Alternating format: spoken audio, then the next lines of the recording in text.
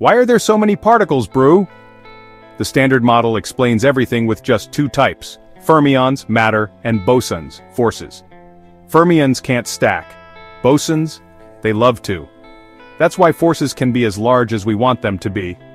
You've heard of quarks, right? There are 6. Up, charm, top. All positive-ish. Down, strange, bottom. They're all negative. Then we've got leptons. Electron, muon, and big cousin tau. Plus they're lightweight, neutral, and elusive neutrino pals. Now pause. What do they do? 2 ups plus 1 down equals proton. 2 downs plus 1 up equals neutron. Add an electron, boom, atom. 3 quark combos, that's a baryon, yeah, like Naruto. Quark plus antiquark, meson.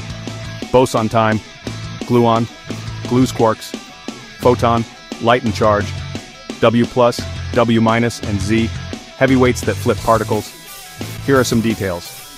That's 18 particles and their opposites. Literally everything you see. And we still haven't talked about the Higgs. Smash that sub for part 2.